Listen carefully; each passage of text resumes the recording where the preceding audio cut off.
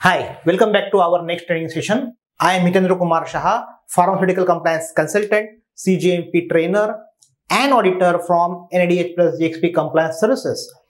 As per FDA, the CGMP regulations require that manufacturing processes should be designed and controlled to assure that in-process materials and the finished product meet predefined or predetermined quality requirements consistently and reliably.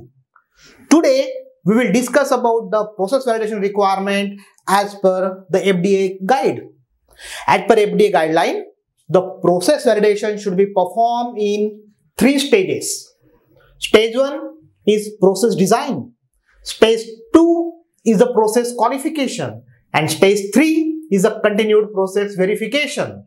Now, the point is, what should be covered under stage 1, that is process design. Many companies still not cover this stage during the process validation. As per FDA, focusing exclusively on qualification efforts without understanding the manufacturing process and associated with the variations may not lead to adequate assurance of the quality. This means only if we are performing the process qualification, it will not suitable for the purpose, or it will not suit for the intended purpose. Due to this reason, I plan today to discuss about this aspect only. Process design is the activity of defining the commercial manufacturing process that will be reflected in plan, master, production and control records. The goal of this stage is to design a process suitable for routine commercial manufacturing that can be consistently deliver a product that meets the quality attributes. Basically, under process design stage, we should build and capture all the process knowledge and understanding in detail, and then on the basis of this knowledge gain, we should establish a strategy for process control. Now the question is, how we can build and capture process knowledge and understanding, and how practically we can put into the process validation document. Here the point is, we should remember that the functionality and limitation of the commercial manufacturing equipment should be considered in the process design, as well as potential contributions to variability by different components, lots, production operators, environmental conditions, and measurement system in the production settings.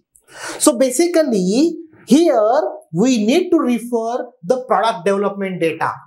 You can call it as a product development report, or the product development package.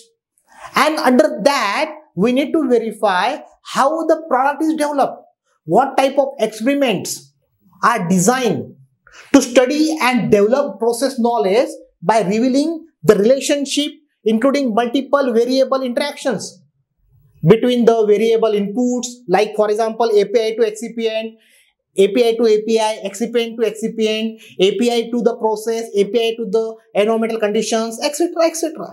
Now, here the studies are not expected to evaluate the process until getting the failing results. That means FDA does not generally expect manufacturers to develop and test the process until it fails.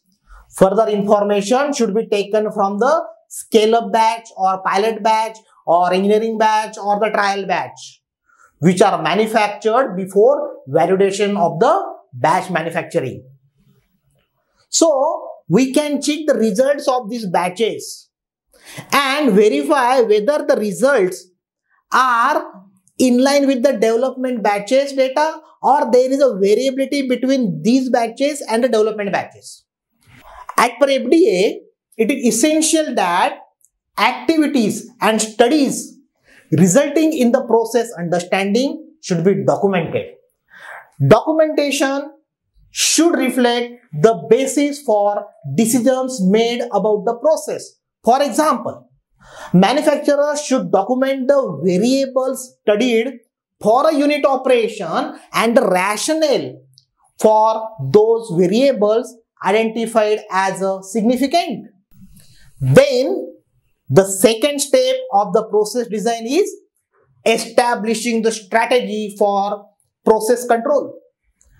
Process knowledge and understanding is the basis for establishing an approach to process control for each unit operation and the process overall.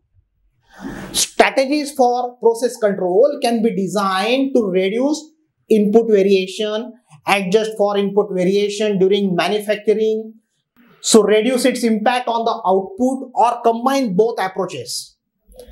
FDA expects control to include both examination of the material quality and equipment monitoring. Now, here the point is we have to put the focus on identifying a strategy so as to control the operations.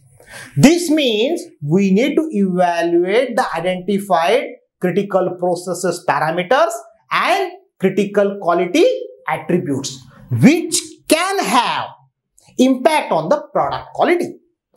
As per FDA, the planned commercial production and control records which contain the operational limits and overall strategy for process control should be carried forward to the next stage for confirmation. This means what?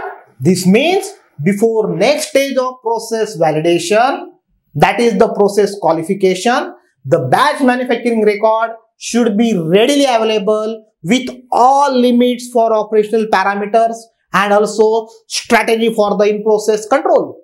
Hope now this stage 1 of process validation, that is process design, is clear to you, and hope you will implement in your organization.